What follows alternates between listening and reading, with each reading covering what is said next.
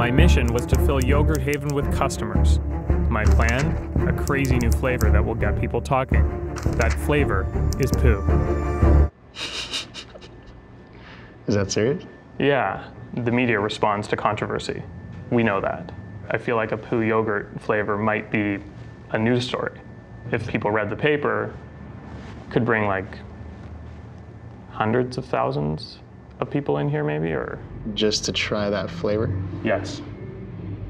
Of poo? Yes. I really needed to sell my idea to Nick, so the first step was to actually create the new flavor. I found a company online that said they could custom make any flavor. We're not allowed to say no. We'll always try to formulate anything for a customer. And after a week of waiting, the flavor was ready, so I went to the Gold Coast lab in Commerce, California to pick it up.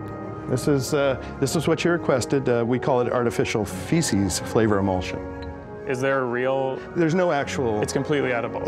You could eat this. Right. But if you wanted to dilute Mix it into yogurt? You could make yogurt.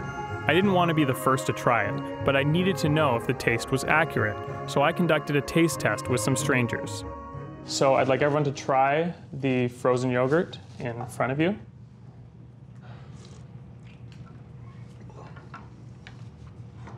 Yuck. What does it taste like? It's not good. Peppermint. Peppermint? Kind of like licorice, I think. Oh, there's a, yeah, closer. It's got some other familiar flavors in there, but I can't. What does this taste like to you? Poo? I don't know. Really? Yeah, it does, actually, what I would think of. What were you basing that on? Well, clearly the look helps. Right. The color. Because it was amazing how quick you got it. So I was like, oh, maybe she's tried it, or because it's based on real poo. Never tried it. I mean, it's okay. You can say if you have. I have it. It's not. I mean, no, genuinely, it would help to know if you actually have, and it does. No, I have not. Even by accident or something. Not by accident. It's okay. No. It's totally fine. If you have. I have never tried it. People do weird things all the time. I promise you. I was happy with the results, and with the flavor in good shape, it was time to revisit Nick at Yogurt Haven. Huh? I'm just gonna throw this. Yeah. So what do you want to do?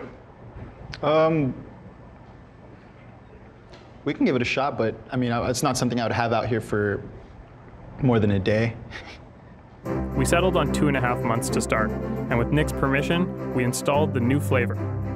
Now, I wanted to get an article in the paper, and that meant hiring a publicist, and I got a meeting with one of LA's best, Tyler Burnett.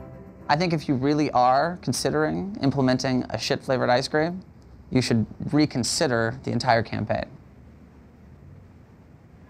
So, you disagree? Yeah, I think it's a poor idea. If you heard that a frozen yogurt shop in your neighborhood had a poo flavor, you're saying you wouldn't go to check it out? No. There are better ways to get attention. I can come up with 5 off the top of my head. Okay, I'd like to hear one. Frozen yogurt eating contest. Invite kids from all around the block to come and have a frozen yogurt eating contest. Okay, I would not go to that. Next one. You know what you could do?